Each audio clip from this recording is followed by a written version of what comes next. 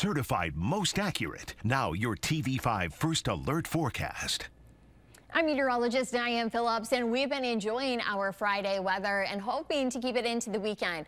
Good news, your Saturday is looking nice. Some of our weather headlines, though, are going to show the pleasant conditions to start, though a few more clouds tomorrow afternoon. You will find, though, Sunday, that's going to be the day in question, as latest data coming in for your Friday afternoon actually showing a little bit of a drier trend for us. So we're going to be looking for any consistency in that trend as far as tracking the amounts of rainfall and also the location. But as we go into Monday, considering we are talking a wet forecast, keep that in mind as fall sports practice. That's going to be coming back, and then we'll be talking about some soggy conditions to go with it.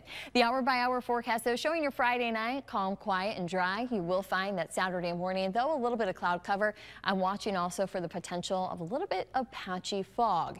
As we go through the day tomorrow, though, your plans to be outside and enjoying all the festivals and fairs in mid-Michigan, no problem. Don't forget your sunscreen and sunglasses. Though we will have some clouds high up in the atmosphere, we should still get some pretty good sun in our Saturday forecast.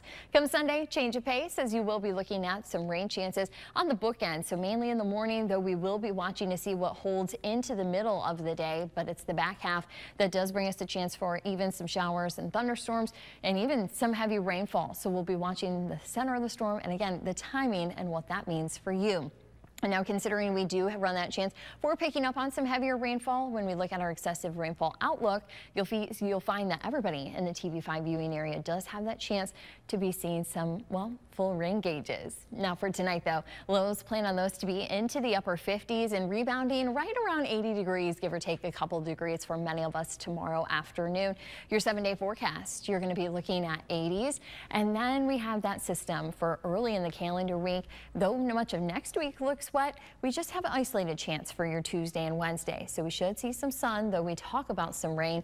It isn't until late next week that we watch for our next weather maker to move into mid-Michigan. Stay with WNEM TV5 on air, on the go, and online for more news and weather updates.